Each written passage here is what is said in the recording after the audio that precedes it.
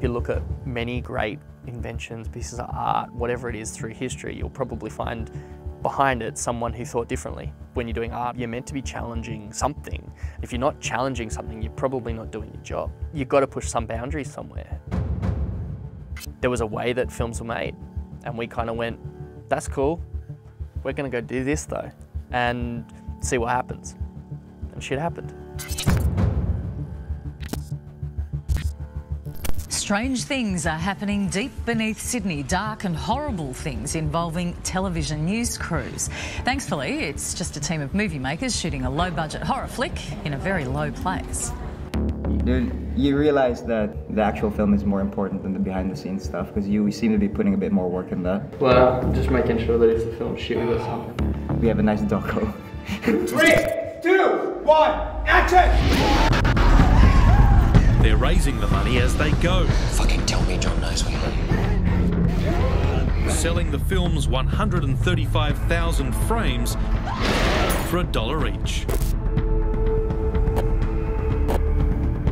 It's only really now, you know, things like crypto is coming up or NFTs. People are now starting to auction off digital art.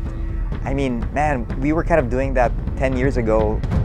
We were giving it away for free and everyone was telling us we were nuts, and within 2 or 3 years everyone was making web series and giving them away for free.